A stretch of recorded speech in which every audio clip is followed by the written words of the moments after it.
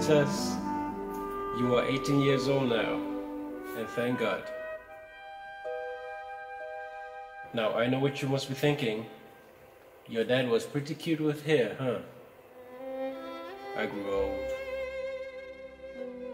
Though you are watching this in the year 2000 and something, as I speak to you today, you are this tiny little, you're very tiny. And I wanted to give you like an overview of what you and I would be doing together, you and I.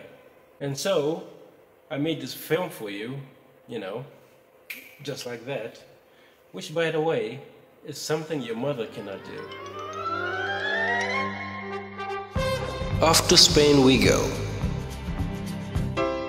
We will do a pilgrimage to the capital and watch our boys play. Real Madrid. I swear you will be in love. And it just so happens to be your auntie's favorite team too. And while we're at it, we can take the train to my first love. The Theatre of Dreams. Manchester United. Your beloved uncles are fanatics. Reeling through the beautiful countryside, far from the city's commotion, alone with my princess and the singing birds.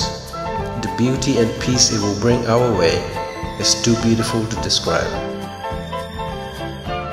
Like a prima ballerina, atop my shoes you stand. We glide across the floor. We dance into each other's hearts, sweet memories of these days. We shall dance again, my darling, the day I give your hand away. Hand in hand we go to a favorite, the movies, life's simple pleasures. And by the way, it would have been a great joy for me to watch one of my favorite movies with you, Interstellar. I seem to be the only person on earth who loves the film intensely. The heart of the film is a story about a father and his daughter saving humanity. But hey, I've got the DVD. Why buy a book when we can write our own? What say you, we team up and become world builders in my cozy little hut. And to top it all off, my utopos, my good place. You and your old man can take a walk on the shore and collect seashells. So, by the time you're 18 years old, you are going to think that your dad is pretty swell. But the best present that I can ever give you is right here. This nice lady. Your mother. I conned her into marrying me, and subsequently, I made her your mother.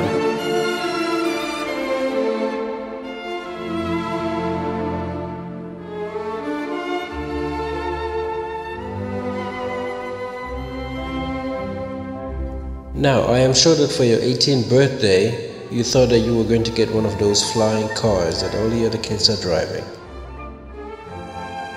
But today, like every other day, I am giving you the best present that I can ever think of. Your mother. And to your mom, you are a wonderful mother. Anyway, I'm gonna go change because I just cannot live like this. It's too hot. I love you, my darling. I love you. Bye.